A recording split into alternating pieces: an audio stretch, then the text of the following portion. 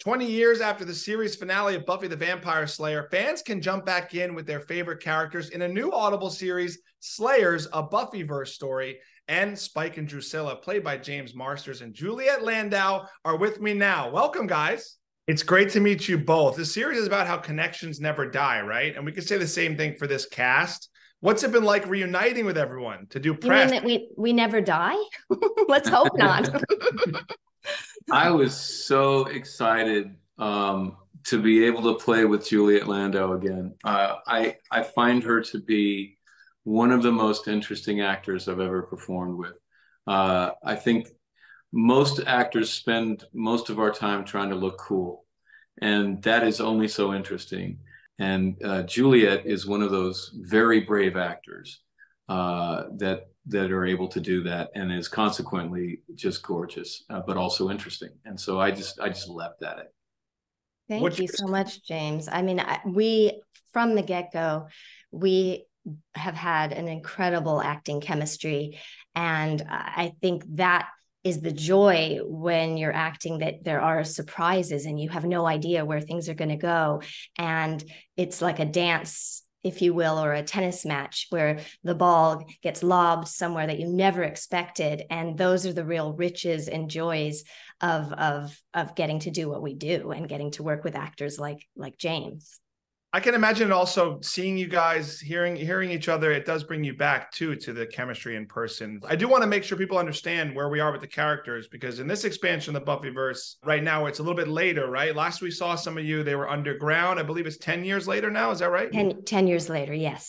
Okay. Just walk us through where we are so people understand. There are multiple universes going on in the project, and so it's different for different characters at different times. But as far as the universe that the audience is going to be used to, it is a world where there are multiple slayers. The potentials have all become slayers, but you know, there's enough work to go around. There's enough evil in the world that everyone's pretty much overwhelmed anyway, so that hasn't changed. And in that universe, there is a new Slayer, and is very excited to be a new Slayer, and completely unaware of the trouble that she's going to be in, the sacrifice that she's going to be asked to make. All because I'm the big bad, and basically they have to come into this alternate universe.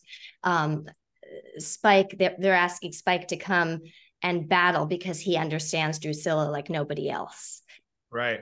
I just want to mention the fan love for this show, because it's so strong. And I know you guys were at Comic-Con and you're always reuniting with longstanding fans. That must mean so much to you too. Like, I am curious if people, you know, constantly like yelling Spike at you. It must be, you know, these fans are diehard, and it must be really special. The fans are incredible. I mean, they are an incredible fan base, and it's amazing how generationally it gets shared among families, and the staying power, which I think is a testament to the writing. You know, it means so much. I do want to mention also other things. I know, James, you have a band, right? Ghost of the Robot. You just played in New York. Yeah, we'll be playing Nashville in December, and we're looking to play London in August. I love your son's in the band, right? Yes, he's pretty much leading the band now. Wanted to also mention that we just had the worldwide streaming and Blu-ray release of my feature film, A Place Among the Dead. And it's your directorial debut as well, right? It is. We've been having the most profound conversation with audience. The movie explores the repercussions of growing up under the sway of narcissism and psychological abuse.